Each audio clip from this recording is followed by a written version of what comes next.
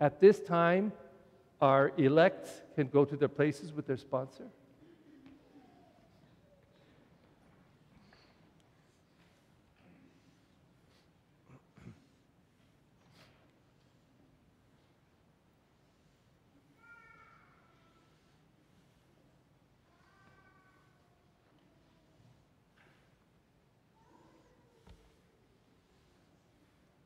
And when you get to your place, just for a moment of quiet prayer, we're going to ask you to kneel. To kneel, our elect, young people. And let us all pray for them in a moment of silence, asking God to help open their spirit, open their hearts, and to identify those things that they wish to change in their lives.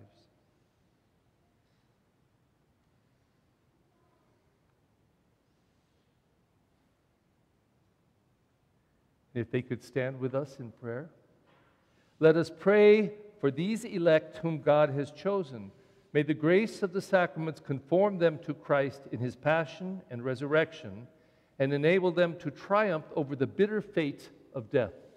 That these elect may be given the faith to acknowledge Christ as the resurrection and the life. We pray to the Lord. Lord, hear our prayer.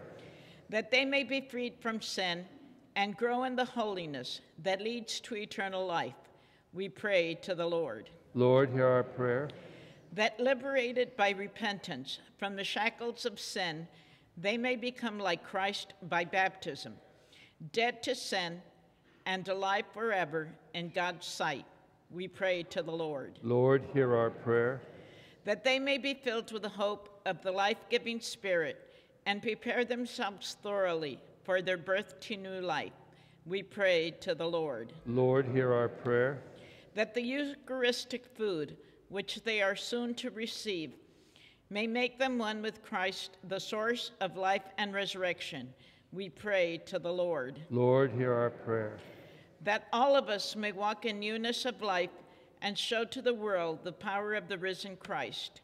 We pray to the Lord. Lord, hear our prayer. We pray for and with them a prayer of exorcism to drive out and away from them any power of sin or evil that can harm them. So if you could spread your hands in prayer over them. Father of life and God, not of the dead but of the living, you sent your Son to proclaim life, to snatch us from the realm of death, and to lead us to the resurrection. For these elect from the death-dealing power of the spirit of evil, so that they may bear witness to their new life in the risen Christ, for he lives and reigns forever and ever. Amen. Amen. And I ask you to continue in your prayer for them as I lay hands upon them.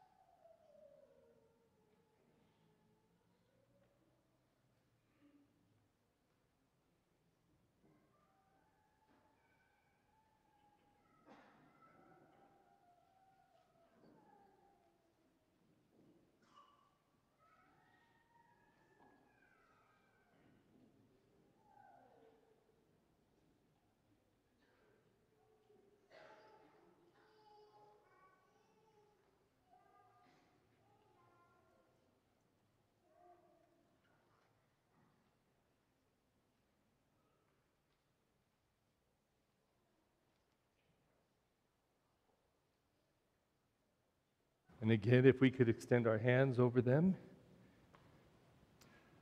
Lord Jesus, by raising Lazarus from the dead, you showed that you came that we might have life and have it more abundantly.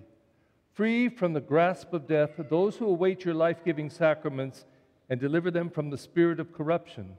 Through your Spirit who gives life, Fill them with faith, hope, and charity, that they may live with you always in the glory of your resurrection, for you are Lord forever and ever. Amen. And I send you forth once again and the final time to share this powerful, powerful gospel today.